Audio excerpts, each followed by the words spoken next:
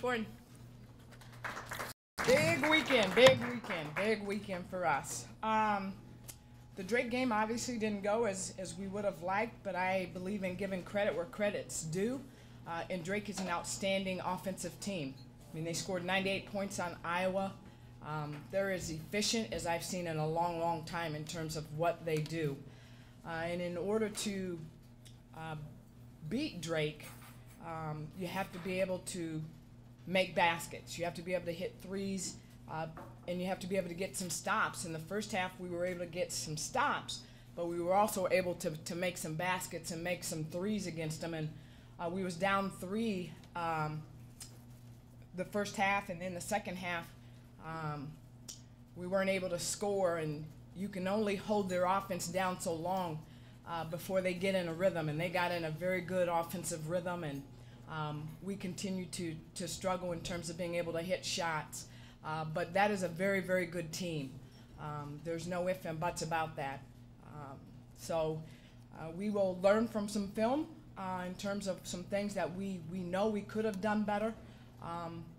We have to make sure that we're able this next 3 weeks, starting today in practice, we have to get better at being efficient both in the paint offensively and defensively. If we can continue to make jump in what seems to be a small area, but it's a big area for us, we have a chance to continue to get better as we finish this stretch.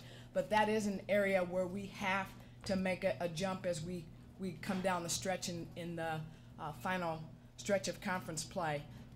We had 2 days off, so our single game couldn't have come at a better time for us because we have some kids that were battling some illness, few nagging injuries, so we needed the rest. So I'm looking forward for us getting back and being refreshed today and getting some work done. Friday is a big week. Is a big game for us in the fact that the Indiana State game there was a grind. We knew it would be a grind, and Indiana State's coming in. They're extremely hungry. They've lost a couple that I know they feel they should have won, and they're going to be trying to get back on the winning track, as are we.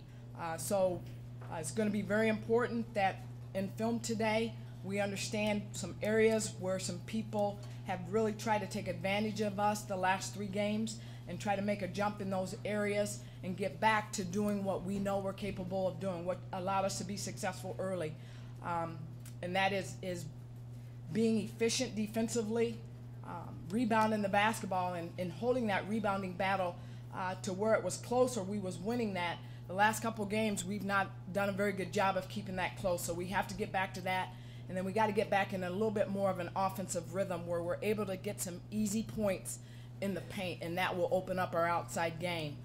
But with that being said, the Indiana State game is big, but it's also our pink game. We all have been affected by cancer in some way or another, and it is our honor to do anything that we can to give back to the cause. So it is a big night for us for many reasons. And then obviously Sunday, and I don't talk about that game, but I do want to reiterate the fact that it is a very special day, with that being the 5-year reunion of our first NCAA team. Everybody will be back for that, except for Jackie Kalen, who is overseas playing, but you will hear from her. Lizzie Beck, who is coaching in New York, you will hear from her as well. And then Jess McDowell, who is working in LA, you will also hear from her.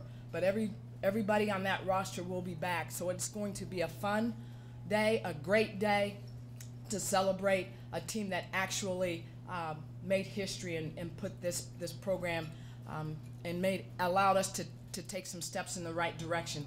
So we're very excited about this weekend, and we're looking forward to getting it started Friday night against a very good Indiana State team.